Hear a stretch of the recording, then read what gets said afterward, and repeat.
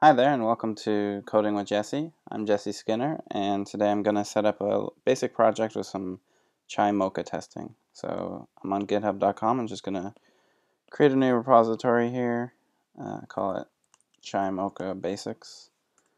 Let's say a basic project with Chai Mocha testing and give it MIT license, give it a README, and create that repository. So I'm just going to clone this locally. I'm going to get the SSH clone URL here, copy that to clipboard. Just going to pop over to my terminal and clone that. And if I go into the folder, the Chai folder created, see my license at README, so I'm just going to fire up Sublime in this folder.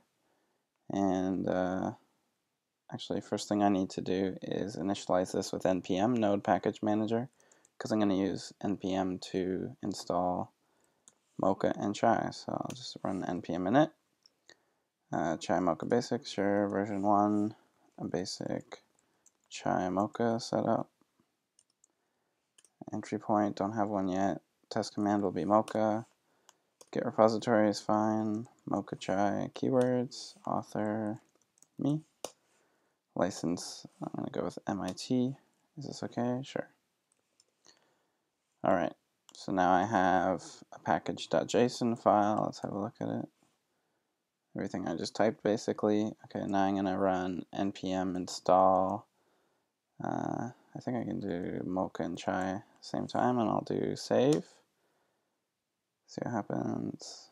Okay, so now if I have a look at my package.json file, it's added them as dependencies here.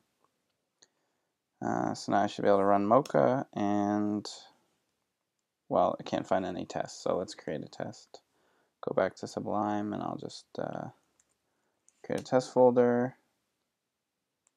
And let's make my first test, it'll just be test.js. And let's say describe a basic test. It should pass when everything is okay. And let's just do expect true to be true. Alright, so now let's see what happens when I run Mocha. Okay, now it's failing. I found the test, but it's saying expect is not defined. Okay, so the reason for that is expect is from Chai, and Chai is not automatically there, so I think I need to require it in. So I'm just going to define expect to be, I'm going to require Chai and map to its expect property. And let's see what happens. Okay. Alright, that works. I have a passing test. I should be able to run npm test, and that works too. Gives me a little fancy check mark. And yeah, that's basically it. So I'm gonna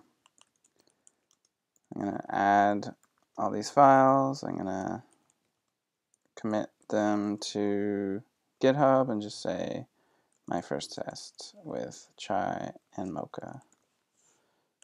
Let's say Chai Mocha. Sounds better. Alright, send that up, and I'll do git push. Seems to work. And if I go back here to my GitHub project, there we go. We have our first test, and it's working. Alright, thanks for watching.